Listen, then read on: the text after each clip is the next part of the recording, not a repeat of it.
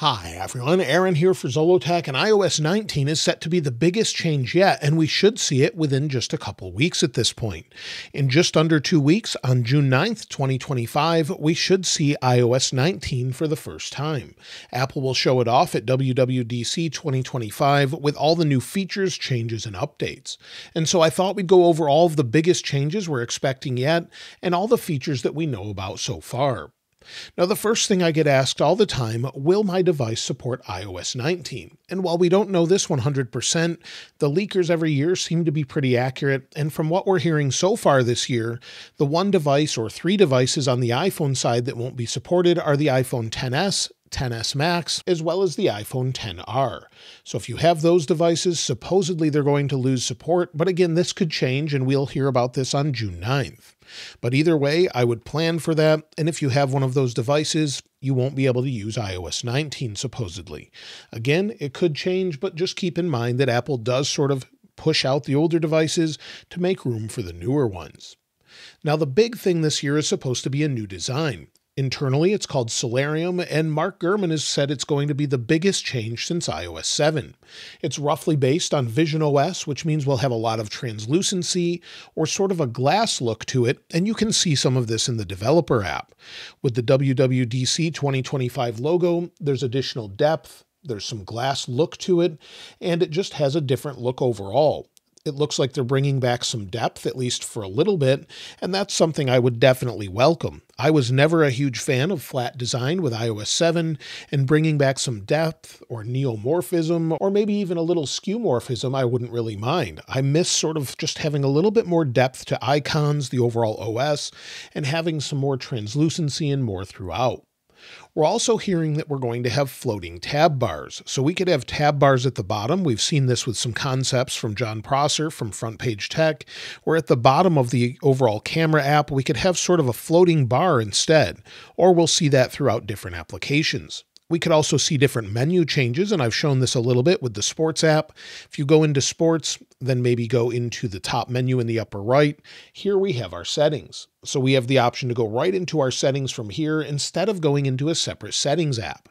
In fact, Mark Gurman has said that we're going to have an all-new way to interact with our device that's sort of more up-to-date, and we don't know exactly what that means. So we could have all new ways instead of going into settings and going into each thing individually and then having some settings here, some settings within the Music app. It would be great to have them just within the app themselves.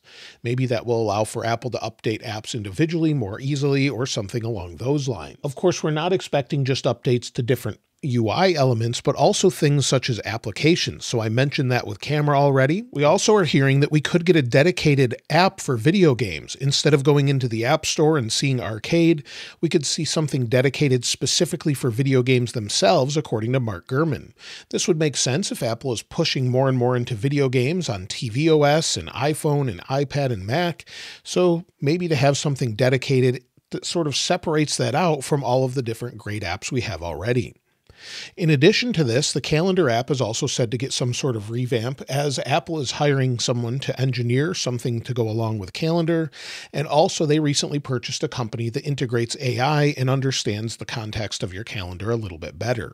So we could see some major changes there with the overall design as well as some features. We long have heard about battery intelligence, and it looks like Apple may be incorporating this in iOS 19 instead. Some sort of battery management that utilizes AI to understand how you use your battery and then make it last much more throughout the day.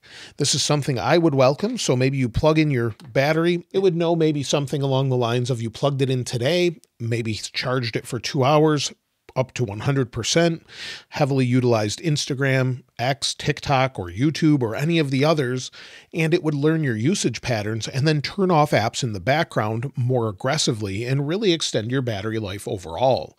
Apple was once really known as having the most incredible battery life, the most optimized software, and while they still do have great battery life compared to other phones for the most part, they're still starting to fall behind. Of course, battery health could better be explained here, and it could use AI to better manage that as well. While all batteries degrade over time, Apple does seem to be extending it with things such as the iPhone 16 lineup, where I'm still at 210 cycles and 100% capacity. Most people are seeing 250 cycles before it even drops this year. So being able to extend that along with battery life itself, I think would be a big win for everyone. Another thing we know Apple's going to work on, because they've said it themselves, is end-to-end encryption in iMessage with RCS messaging. Not all carriers offer RCS, but if you do have it, you can go into your apps, go down to Messages, and within Messages, if you scroll down, you'll see RCS messaging if you have it enabled. Once it's enabled, it allows for things such as letting people know when you're typing back and forth. It works better within Android with group chats, and now we'll have end-to-end encryption. We'll also be able to do things such as unsend a message, edit the message, have inline replies like we currently do with iMessage, and also tap back support. So if you're in a message itself, you can double tap and then reply, and that's a tap back. So it would have more active support for things like that, and that should be coming soon. Also, we're hearing that Wi-Fi features are said to get a few upgrades as well. Apple's really pushed a lot of these updates as far as private relay and more. However, with iOS 19, it's said that we're going to have more consistency across public networks. So maybe you go into your Wi-Fi, and within your Wi-Fi, maybe you join a network that's public in a hotel or maybe a coffee place or something along those lines. It will be able to remember that information, sync it across iCloud, maybe know to even turn on a VPN if you're in a public local network. So those things hopefully will be updated with Wi-Fi. We're also hearing quite a few things as far as live translations for AirPods. So if you're using AirPods along with your iPhone, we may be able to have live translations in real time. Whether or not that's something separate or directly within the translation app is hard to say, but it makes sense that Apple would add it to the Translate app so you could talk in real time back and forth using your AirPods. You could speak in English, they could speak in Spanish, for example, and I would hear them speak in English while they hear me speak in Spanish. This is something Google recently showed off with Gemini, and Apple could definitely benefit from that sort of update. So that makes sense that they're working on something similar. The Health app is also expected to get an update with Apple Intelligence or some sort of AI assistant, according to Mark Gurman.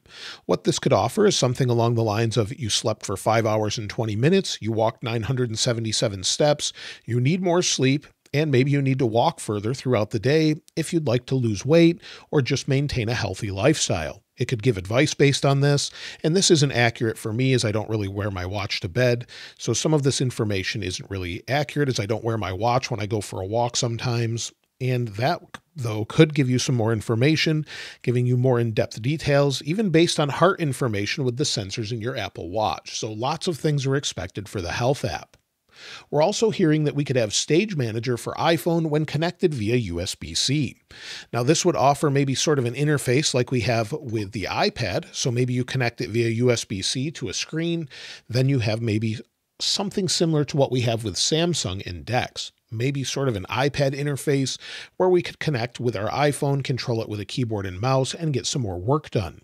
That makes a lot of sense. It's something that the processors are definitely capable of, but Apple just has never added to the iOS updates. So that's something that makes a lot of sense. Whether or not they do it, though, is hard to say. Of course, we do know a few things that we're going to get for sure, as Apple talked about them a few weeks ago. On May 13th, Apple revealed powerful accessibility features coming later this year. These, of course, will be in iOS 19, and this is great for accessibility users. I have a separate video on this, but it offers things such as Accessibility Reader, Magnifier on Mac, and then it will offer nutrition labels like we have currently for privacy in the App Store, but rather for accessibility, where it tells us what features are supported for what specific apps. We're also gaining things such as live captions on Apple Watch, vehicle motion cues on Mac, as well as CarPlay with larger text, and Braille enhancements as well. Lots of great things coming soon, and even Vision Pro is getting some updates with enhanced zoom features. So all of those are rolling out with iOS 19, visionOS 3, and you can see these here. I'll link these in the description below as I've talked about them in a separate video, but even background sounds gain things such as new EQ settings, updates to personal voice, again, vehicle motion cues for Mac, eye tracking updates, head tracking updates, and people that can't use their limbs can even use implants in their brain to communicate with Mac. This is something they're working on to make it easier for those that need that. So lots of great updates. Sound recognition adds name recognition, voice control, lots of huge updates for accessibility users, but there will be even more.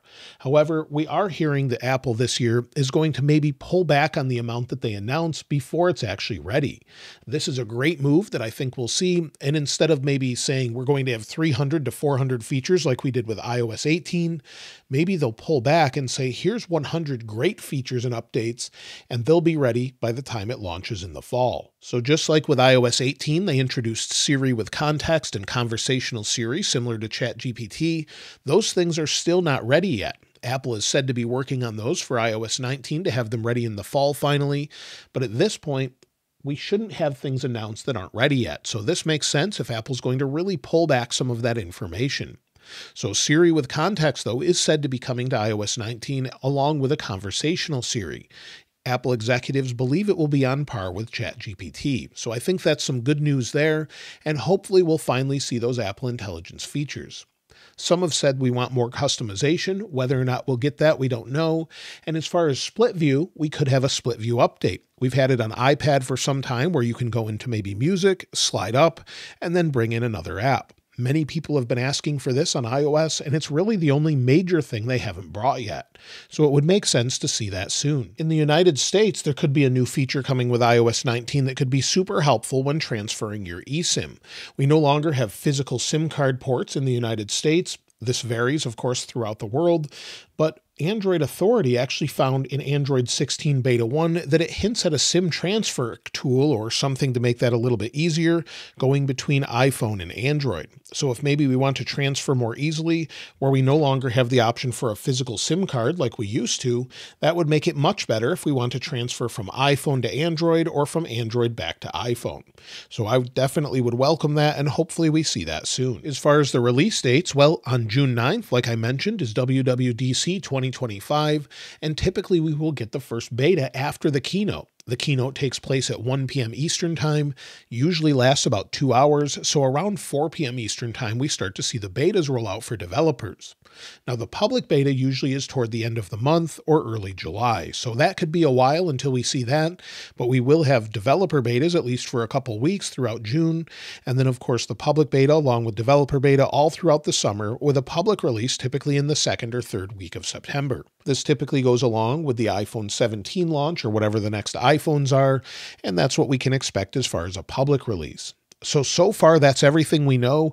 We don't have any definitive things, but usually these leaks are pretty accurate at this point. And the final thing is Apple is focusing on stability this year.